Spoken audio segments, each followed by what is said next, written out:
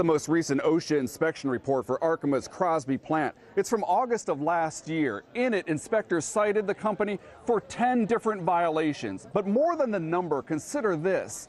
OSHA considered all of those violations to be serious, and 9 of the 10 violations dealt with safety management of highly hazardous chemicals. That includes OSHA citations for not ensuring equipment was safe for the hazardous location, for inspection and testing procedures that did not follow good engineering practices, for not inspecting and testing 11 pieces of equipment, including pipelines, for not having records showing workers got required training on operating procedures.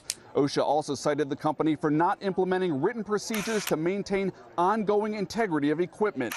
OSHA says all the problems were fixed earlier this year, and the company paid $91,724 in penalties. What we do know is the company says this was caused by Hurricane Harvey. What's not clear is if any of these hazards contributed to it. Standing for Houston, I'm Scott Knoll, KHOU 11 Investigates.